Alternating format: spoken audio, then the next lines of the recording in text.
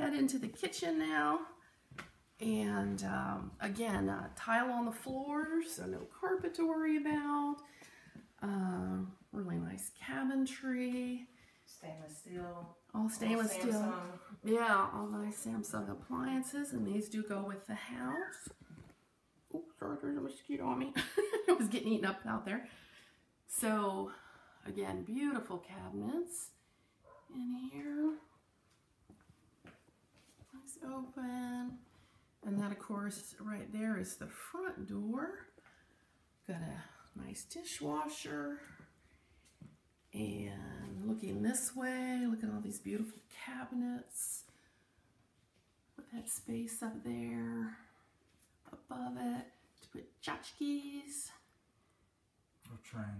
Or trains. Microwave, stove. All right.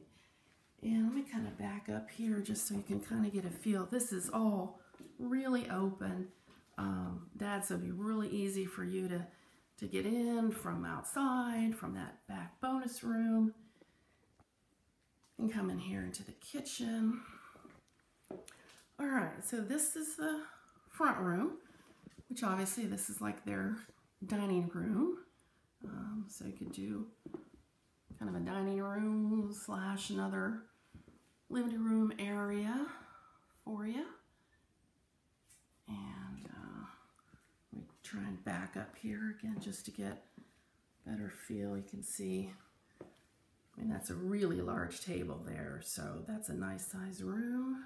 For the Brady Bunch. Yeah. And again, no carpet here, so I've got no issues with that.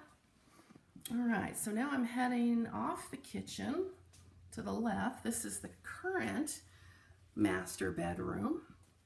Now this does have a carpet, but it seems to be a pretty, not like a thick, you know, shag carpet or anything like that. But this is actually a good sized room with 2 windows there that are going to let in a lot of light. Obviously there's a dresser there right now. 2 closets. Maybe I'll ask Paul to open that one, just get a size. So lots of closet space. And then of course we've got the second closet down there. I'm sure it's about the same.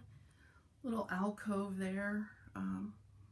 So that's nice. And this is obviously a king size bed in here. So I think we've got all the dimensions at home, but this is obviously a good size room. Now this leading into, again, this is the current master bath and bedroom.